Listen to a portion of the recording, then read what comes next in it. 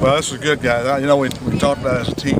You got to take that next step up. And I think we made progress today, especially offensively. We did some good things offensively.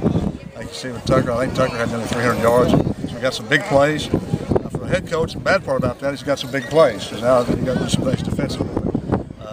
Much better today. I saw some really good things out of Jarvion. I think we have a lot of penalties and some things we did, the illegal procedures and those type of things. We got to just get those corrected. But it's a good day for us. I think we came out of it pretty healthy.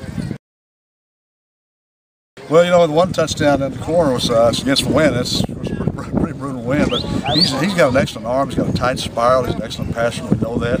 We just got to give him some time, some experience, and we've got some people that can make plays for him. So I'm excited about him. He really stepped up today. Great to see him back. He's kind of a hard-nosed, tough guy. He can make the tough yardage, and plus he got speed to make the big play also.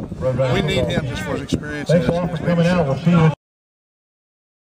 Well, I think one, he's just got to get some experience, but he's got to settle down and be himself. You know, the one thing about throwing incompletions, that's one thing, just dropping the ball and just not really running the offense. That's just when your mind kind of gets fragmented a little bit and you get thinking too much. And we just got to settle him down a little bit and teach him. And also, there's a lot on his plate, and maybe need to narrow some of that down so he can really feel more comfortable and get more confidence. Well, I think one, we want to get our brand out.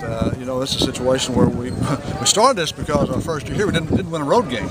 So we said, hey, we need to teach them how to go on the road. So I think that was part of it. But again, we went south last year, and I think coming out here this year because Larry Hill and his staff, they did a fantastic job out here. We have 2 starters from Smithson Valley on our team, so I think that's just a good reason to do that.